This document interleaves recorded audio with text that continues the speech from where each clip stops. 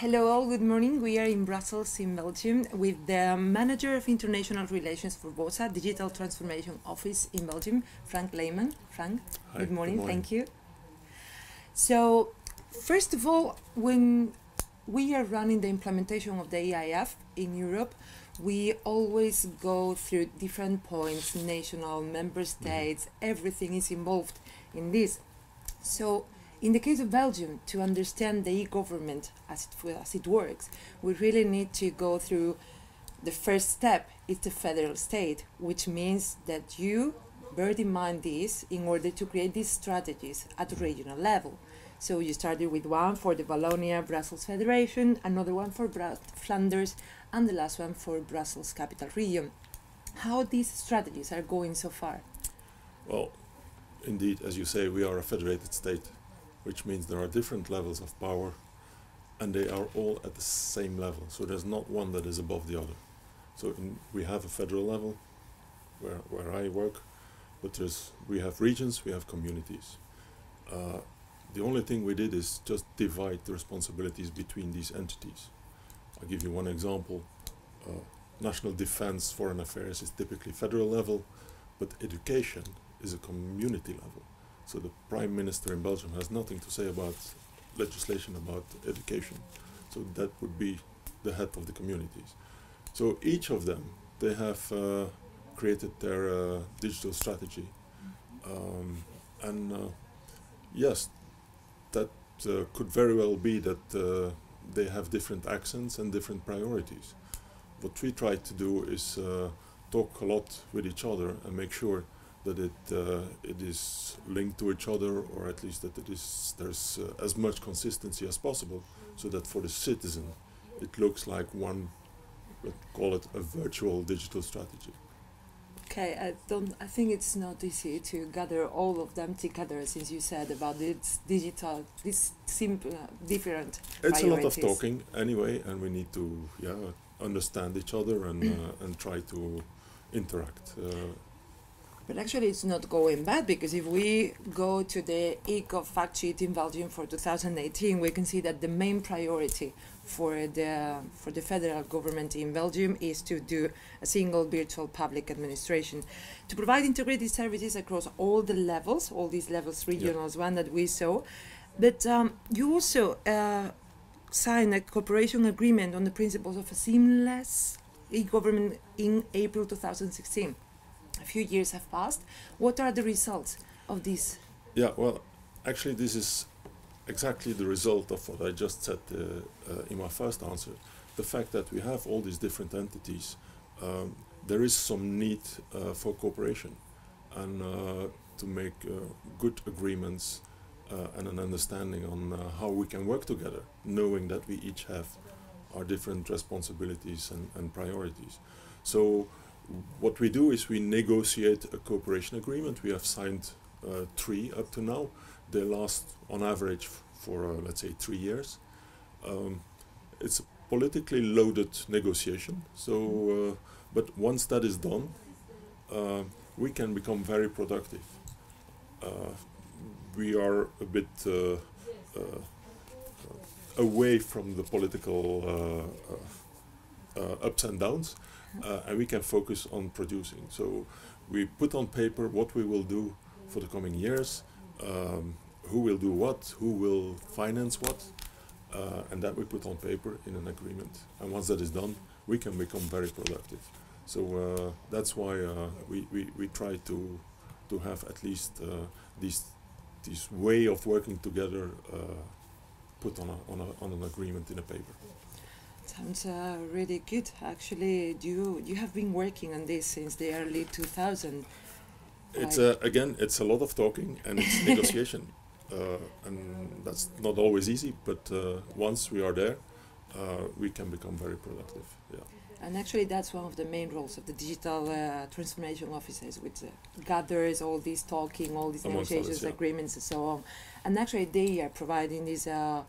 They're implementing the Belgian digital agenda, but also they are providing support in the digitalization of public administrations. What is this kind of support? What is the role specifically of this digital transformation office? Well, the digital transformation office actually does what we did before. Before we were a separate federal public service for ICT. Some 1.5 years ago, the government decided to merge the 3 horizontal cross ministries, which is budget, personnel, and ICT, into one organization. And we, at the same time, reorganized ourselves into a digital transformation office. We still do the same as before, which is taking care of the back office and the security aspects, and making sure that everybody can talk to everybody in a secure way.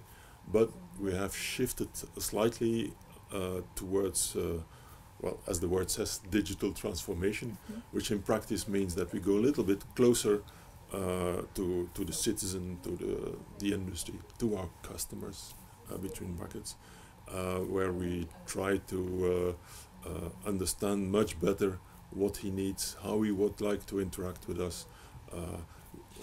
Typically what you would call the user experience side of it.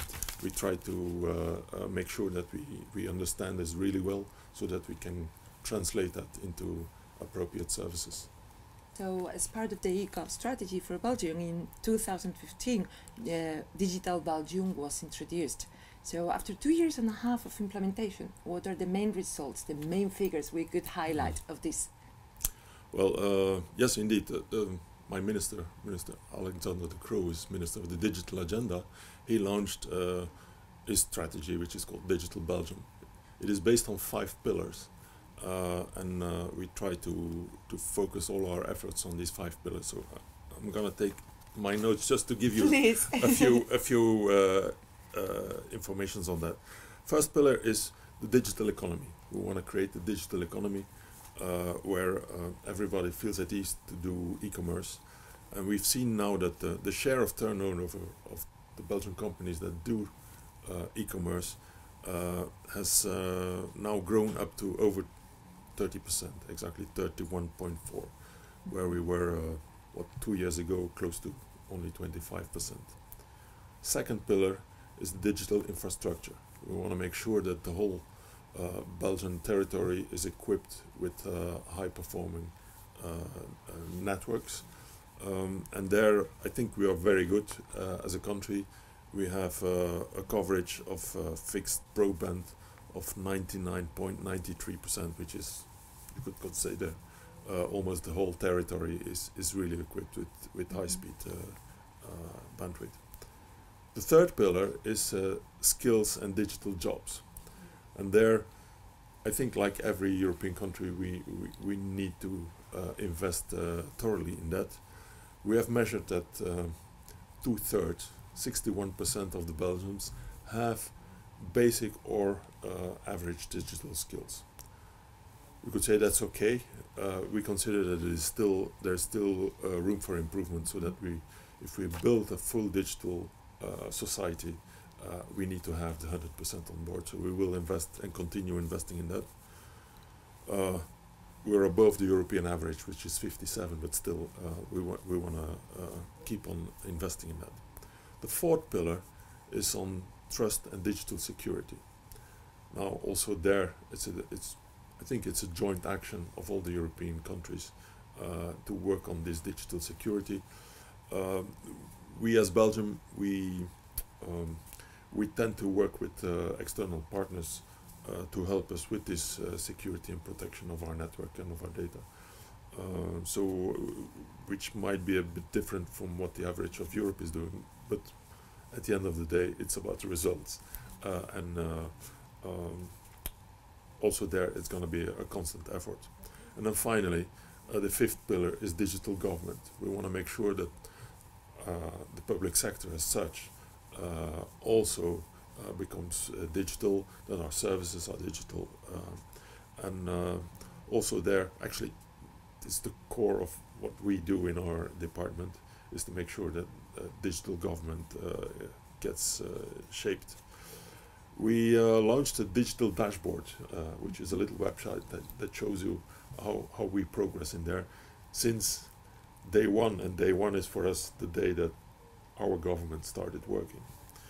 And we've seen some spectacular progress. For instance, the citizens. We measure how many times they do interact electronically or digitally with government, and we've seen a growth of 152% compared to the last time. So we see the effect of our efforts.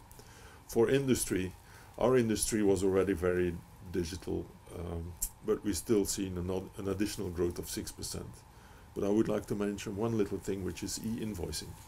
The e-invoicing has got a huge boost of 275% compared to last time. So we are very happy with that figure.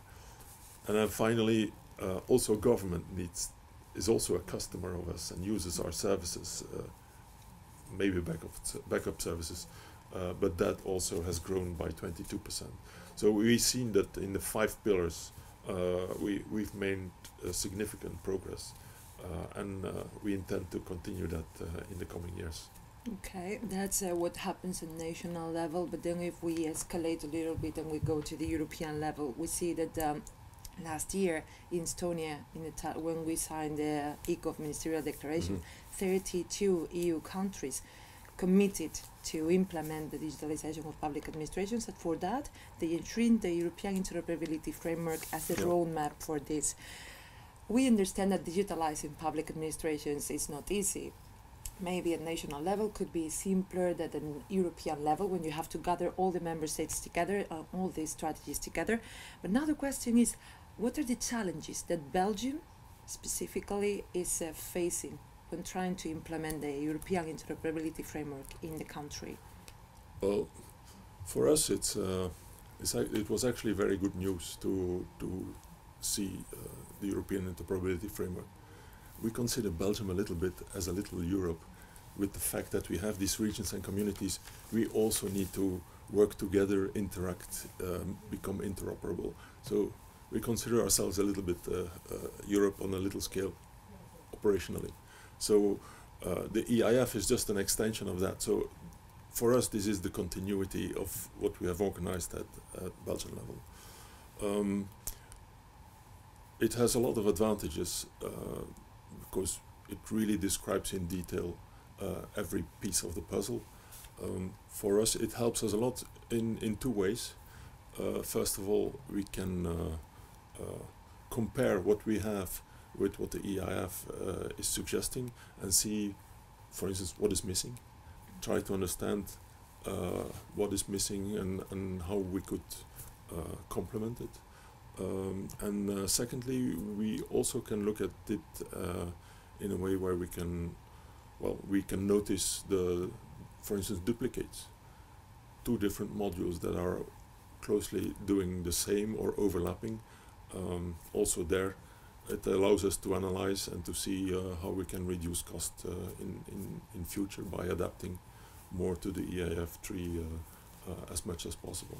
So for us, it's a really useful tool.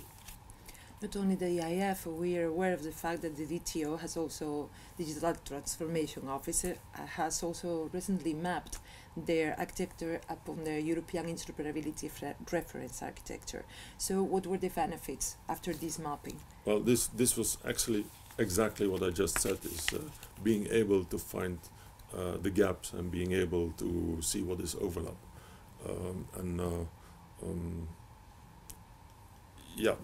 It allows us to become much more efficient, specifically if you're looking to cross-border aspect that is also on our plate.